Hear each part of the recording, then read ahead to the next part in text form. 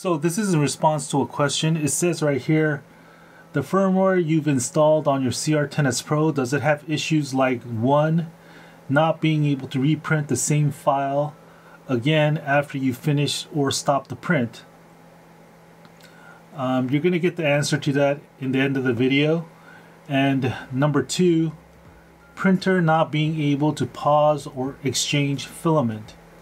Like when you hit pause, the printer will stop the print instead. So I'm going to answer these questions. Actually, I'm going to show you what happens or how to solve the problem. And it's going to be on this video.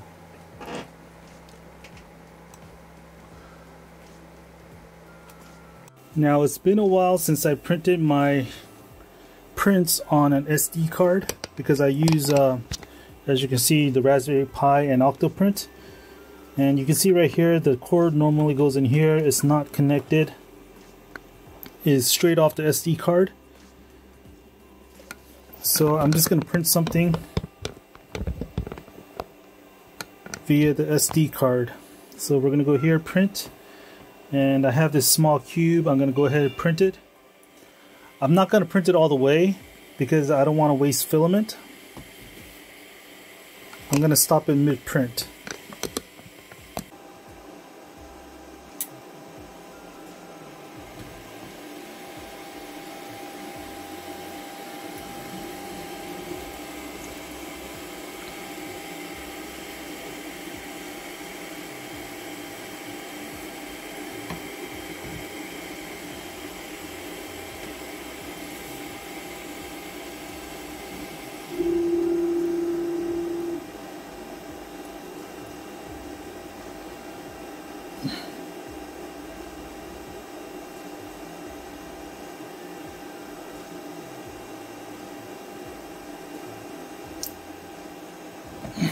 So I'm going to pause it around at 20%.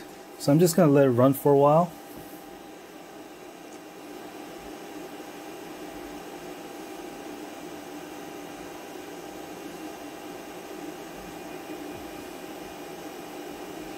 No, it's taking too long. I'm going to stop it at 15%.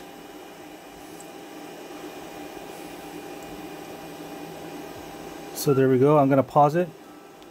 It says pause printing. I'm going to press yes.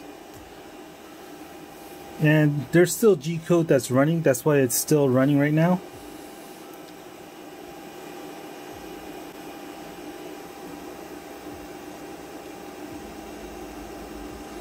Okay, here we have the print paused. Now it says here, no filament. Click yes to change filament or no to cancel. The mistake that most people make is actually pressing no. Whether you change out the filament or not, you want to press on yes if you want to resume the print. No means you actually want to cancel the print. The CR10S Pro has a filament sensor trigger, which is this thing right here. It has a blue light on because there's filament inside. It's just a trigger that lets it know that there is filament. So normally if you were to run out of filament, this pause feature would trigger. But this time I manually triggered the pause feature. So because the CR10S Pro has a large build volume, and that's one of the reasons why this feature was implemented. So if you have a filament that ran out, and then you will switch out and put in a new filament, and then you click on yes, and it'll resume the print. So it's going to heat up again, and then it'll start resuming the print.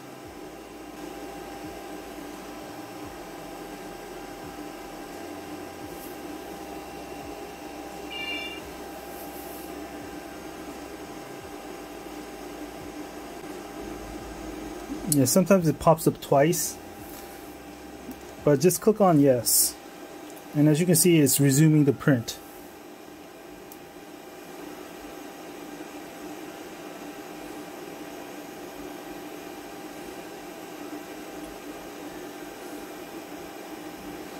So I'm just going to let it go to about 30%, and I'm going to cut off the stop the print.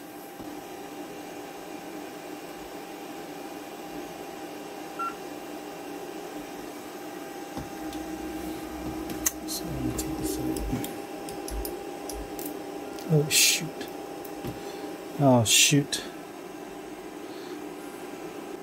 It deformed because I took out the plastic before it hardened, but if you look right here, there is a little bit of a, hold on, I'm not sure, you can't see it.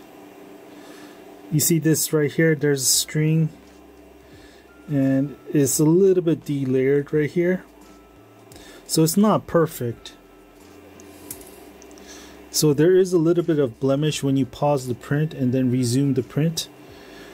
Again, this feature was in there because you have a large build volume and you're going to run out of roll of filament before you finish the print.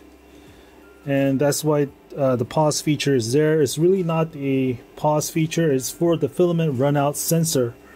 So the filament runout sensor detects the filament is not there anymore, and it gives you the option to either resume the print or cancel the print. And then I will print the cube again.